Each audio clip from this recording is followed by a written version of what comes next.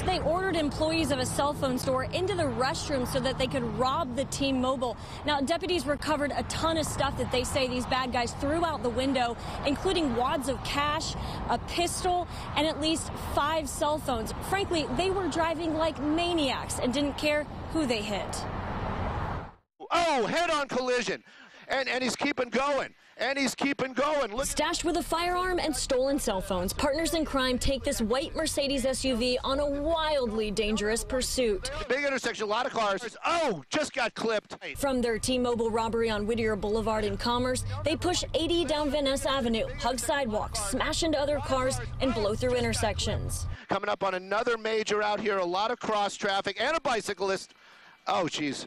With his passenger ditching him, the getaway driver gets to Van Ness and 173rd and Torrance and slows down. Now, this is where it's going to get very dicey. With a pack of sheriff's deputies on his tail, he surrenders. On his knees with arms behind his head, deputies cuff the criminal and put him in the patrol car with his buddy.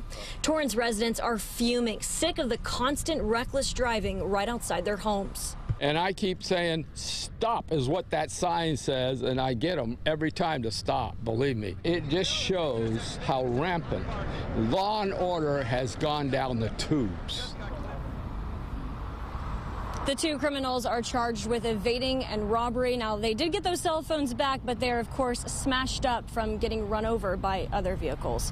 Reporting live in Torrance, I'm Haley Winslow, Fox 11 News. Wow, what a pursuit. Haley, thank you.